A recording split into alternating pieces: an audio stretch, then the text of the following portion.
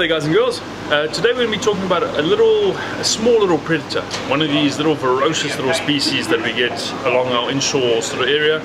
Something that's able to be targeted by your bait fishermen, kind of, your lure guys, your fly guys, anything. The ultralight stuff is really where these species excel. Of course we're talking about the needle scale queenfish. So that's in the same grouping as your Talang queenfish or largemouth queenfish, but obviously a much smaller version. Now, scientific name, what was it? Scomberoidas toll, as far as I remember.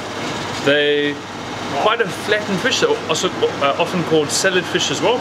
They very, very flattened along like that.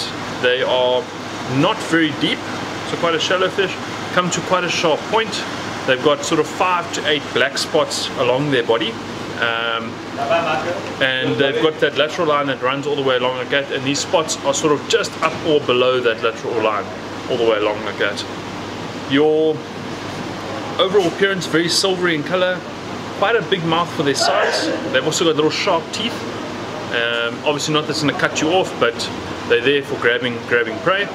A biggish eye for their size, but yeah, sort of moderate to large eye. And where they get their name from, they are covered in little spines. They are, to try and handle them is such a pain because of all those little needles and the little scales and everything that's sharp on it. They just pierce you and prick you all over the place. It's not a lot of fun. Often if you do catch them, you just hold your hook or your lure or whatever and just try and shake them off. That's the importance of fishing barbless. Now, KZN is sort of the lowest point you're going to get them. They're more from KZN northwards. They're, as I said, very sharp spines. They school together, so they like congregating at the mouths of river mouths, harbour mouths, and then in your shallow, calmer bays, they sort of get together in masses and they will obliterate any of the little bait fish. So little glassies, smelt, sprats, all that kind of stuff is where they're going to be going after. They don't really come into estuaries much. They will come into the areas that are still very salty, so stuff that's not going to be very estuarine by nature, so something that's going to be more salt water than fresh water. Yeah, little ferocious predators, very sharp little teeth, and when you're fishing for them, any little bait fish imitation, little spoons, something for the guys that fish fly, a small white deceiver, and then obviously just fish quite close to the surface and fish very quickly. Bait wise, they're really going to be little live baits, so your little glassies if you peg them and fish them live. Otherwise, maybe a fillet bait you might pick up on a drift. So guys fishing for shad might get them every now and again.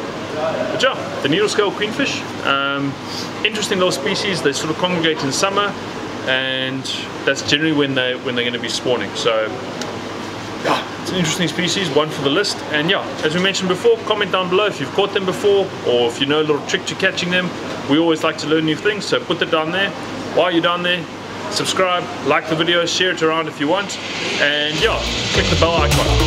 Cheers guys.